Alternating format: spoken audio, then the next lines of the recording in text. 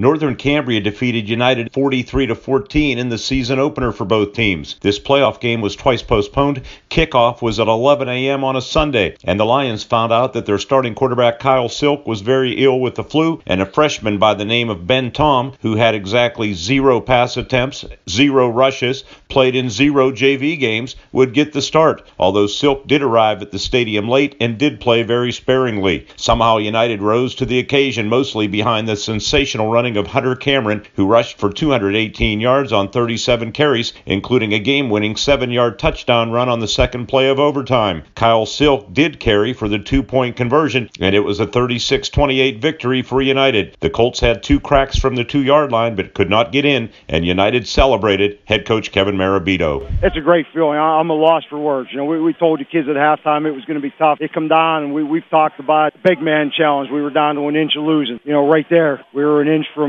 or possibly going to another overtime. Our kids battled, they persevered. We got the job done. I can't be any prouder. You know what? We set that goal to go to District 6, and now we got a chance at that title next week. As for Cameron's performance and that of his rookie quarterback, Ben Tom. For the game, you got to take the load, and he did the job for us. Our young quarterback, Ben Tom, come in, did a great job filling in for Kyle. He made some great passes when he had to, and it all comes down to being a team, believing in one another, and that's what it is right now. It didn't matter who was in there. Our kids believe in one another. We're playing as a team, and that's what it takes to get to this title. For Northern Cambria, disappointed Sam Schutte talked about the play call when quarterback Mark Marino was stopped on 4th down from the half-yard line. And it was kind of like a hang-your-hat thing. It had another play called to Ben, and we called the timeout there because Mark wasn't comfortable with it. And again, you can put it in their hands and try to bring an extra couple guys in the box because they were really heavy in the box. And we did that, gave our guys an opportunity to move 1 foot, and we just weren't able to do it. So game over. United finished with 274 yards, Northern Cambria 273. It was that close. And like baseball, it came down to a game of inches, and it was United's defense that held the Colts out of the end zone in OT. United will now face Juni Atavelli, a 9-3 winner over Bishop Guilfoyle on Saturday for the District 6 Class A title Thanksgiving weekend at Mansion Park.